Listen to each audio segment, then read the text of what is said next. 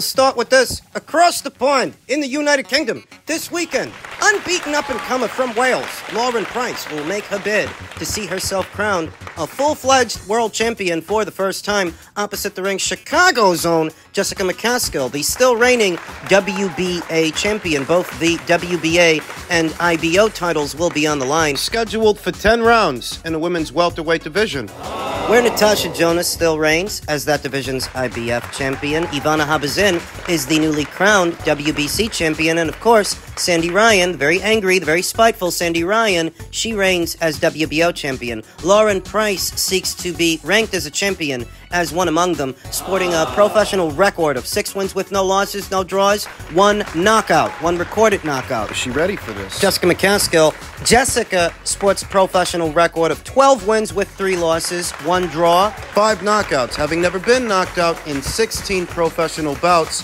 The more experienced fighter of the two. Having campaigned as low as 135, reigned as a unified champion at 140, and an undisputed champion at 147, with only one title remaining now. She's been in there with some really good fighters. Katie Taylor, Ana E. Esther Sanchez, former champion, Erica Farias, yes. Cecilia Breakhouse, Chantel Cameron, Sandy Ryan. She's been in there with a lot of different kinds of fighters. Finesse fighters, hard punches. She's never been stopped. I don't think there's much chance that Lauren Price stops her, but I do think Lauren Price beats her. I do think that. I think that, unfortunately for Jessica McCaskill, she is nearing the end of the road and the end of her career. She's 10 years older than Lauren Price. Lauren is 29, whereas Jessica's 39. Getting up there in age. She hasn't been looking good the last 2 years or so. A lopsided decision loss to Chantel Cameron, and what should have been a loss to Sandy Ryan. Somebody decided to throw Jessica a lifeline. They scored it a draw. But she should have lost. I think she's going to this weekend. I think Jessica is going to lose a points decision to the naturally bigger, 10 years younger Lauren Price, a well-schooled amateur, an Olympic gold medalist, a finesse fighter. Not big on power, but big on speed, big on movement and athleticism, very fast hands, very fast feet. She fought 4 times last year, so she's about as sharp as she's gonna be. Having last seen action in December of last year, this will be her first fight in this one, and I think she's ready because, coupled with her style, her finesse fighting style, and all that movement, all that speed, and the natural size advantage that she has over Jessica, that she is a naturally bigger woman, very fleet of foot, I think the aesthetic of this fight is going to look like the aesthetic of the Taylor fight, the Katie Taylor versus Jessica McCaskill fight many years ago, where Katie was moving around Jessica and boxing her. Boxing her up. Sticking and moving. I think Price versus McCaskill is going to look like Taylor versus McCaskill, except that many years have passed, and Jessica is slowing down. She's getting older.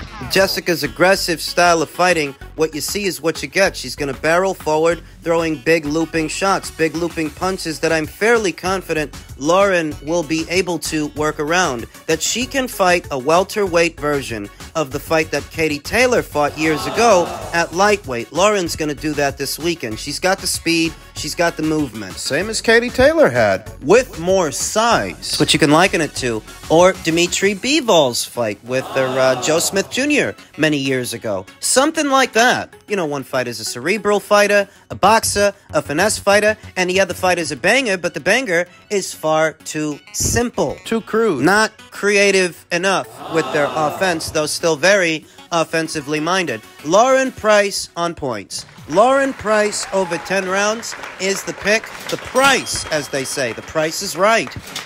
What Lauren might look to do after that is square off against the winner of Natasha Jonas versus Michaela Mayer. I think Lauren getting the winner of that fight all depends on who the winner is. If it's Michaela, I can see the fight happening, but if it's Natasha, not so much. For the IBF title, there is also Croatia's own newly crowned WBC champion, Ivana Habazin. That is someone else that Lauren Price might consider, assuming someone else doesn't get to her first. And of course, Matchroom's own Sandy Ryan. The least likely fight to happen because they're on different sides of the street. Ben Shalom is not going to let Lauren Price go over to Matchroom, and while Matchroom might let Sandy go over to Boxer, Who says Boxer wants her to come over? They might not. That's a dangerous fight for Lauren Price at only 6-7-0 so soon in her career. Even with a world title, I think they'd hold off on making that fight. Cross that bridge when we get to it. For now, I think Lauren is going to win this weekend. I think she's going to become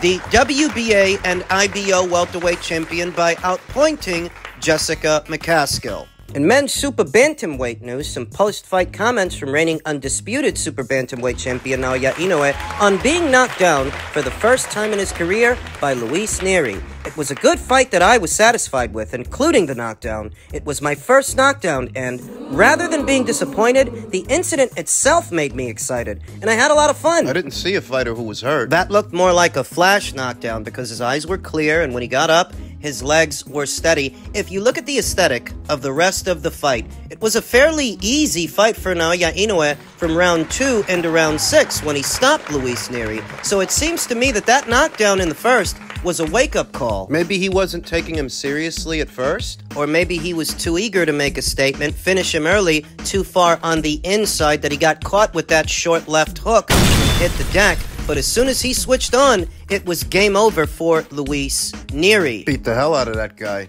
But don't tell the Americans that. The stupid Americans, like a kid that goes by the name Artman Boxing, yeah, he needs to stay in noodle weight and far away from Gervonta. Well, he's already pretty far away from Gervonta. He's at 122. Gervonta's up there at 135. What's that, 3-4 weight classes? You matching Gervonta against a guy who campaigns 3 or 4 weight classes below him? Why don't you have that energy for Gervonta to fight people in his own weight class? The good ones, not the nobodies like Frank Martin. Because Gervonta's a fucking coward, and so are his fans. Another Twitter user that goes by the name Boxing Pro says, imagine if Tank landed a shot like that. I don't think Inoue is getting back up. That same logic could be applied to Tank. Imagine if Terrence Crawford landed a shot like that on Tank. You want Naoya Inoue to basically move up 3 or 4 divisions. Let's move Gervonta Davis up 3 or 4 divisions. Why don't you fight Terrence Crawford at 147 or 154? Let him go upside your head and see if you don't hit the deck that you're so worried about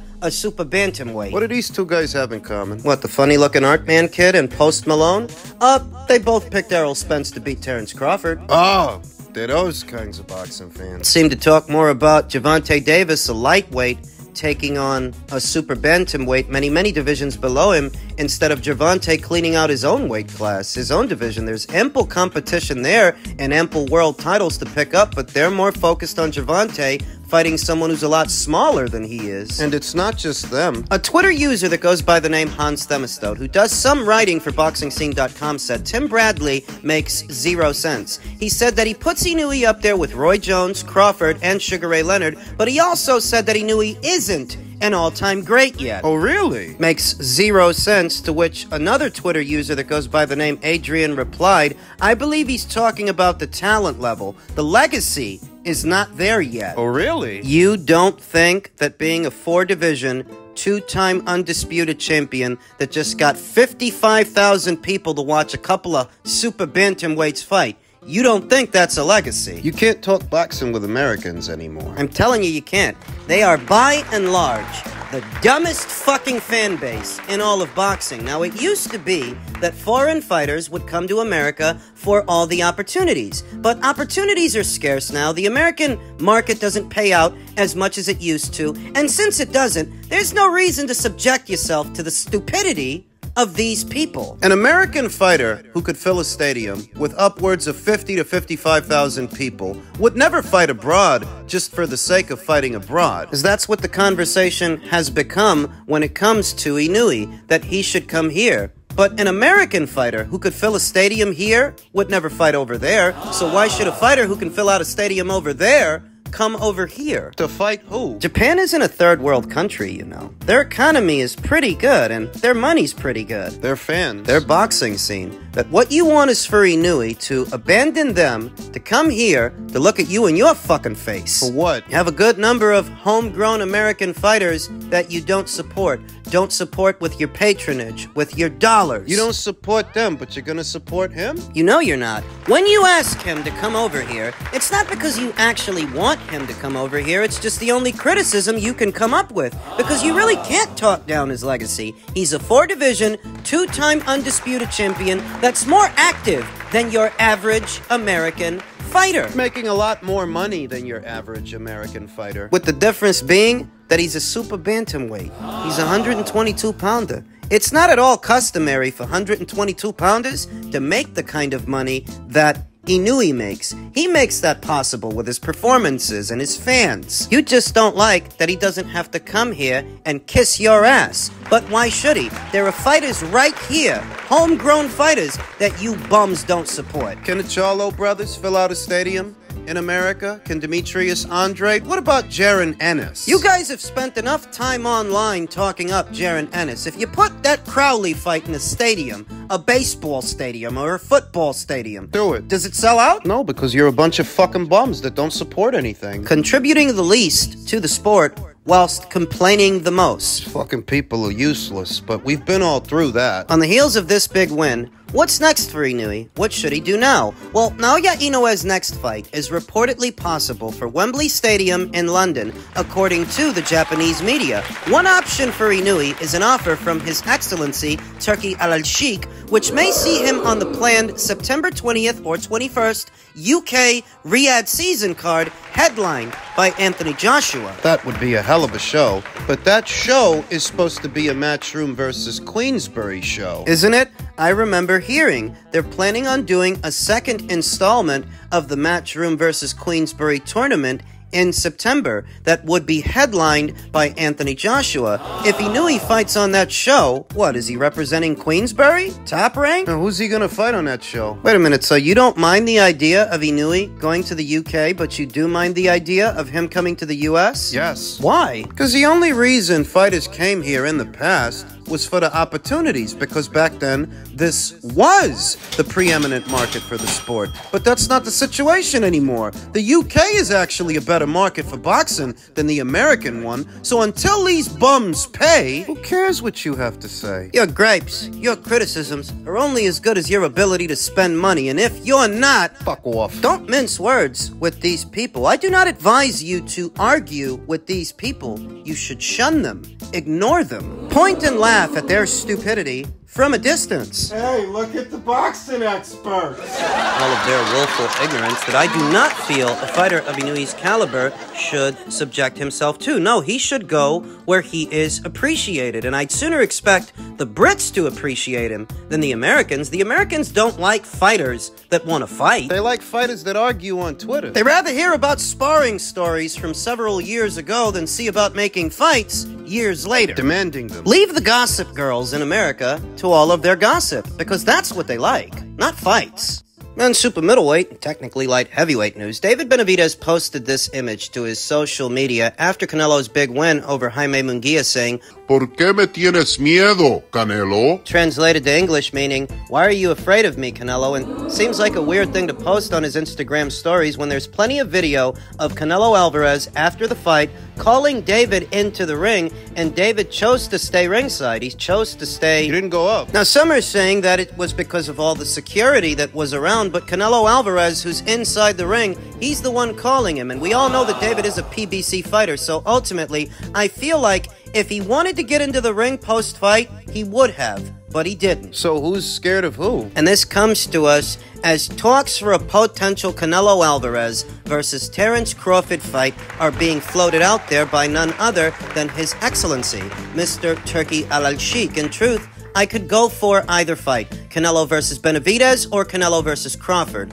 But here's the caveat. I feel like for us to get Canelo versus Benavidez, he's got to make it past Vajdik. Former WBC light heavyweight champion Alexander Vajdik, who I talked about in my previous video, he's a bigger guy than the guys that David has grown accustomed to fighting down there at super middleweight. David doesn't seem to have a size advantage, a height advantage over him. He's fighting a full-blown, bona fide light heavyweight. Well, what about Crawford? He's moving up to his 4th weight class and he's fighting Madrimov. He is, but I like Crawford's chances against Madrimov a bit better than I like David's chances against Vajdik. I mean, Terence Crawford is a pound-for-pound fighter, ranked number 1 on some lists, number 2 in others, but he's widely regarded as one of the best fighters in the entire sport. But David, even if you like him, he's not a pound-for-pound fighter. He hasn't proven that he's on that level yet. After something like a decade campaigning as a super middleweight, having never unified a title there, much less become undisputed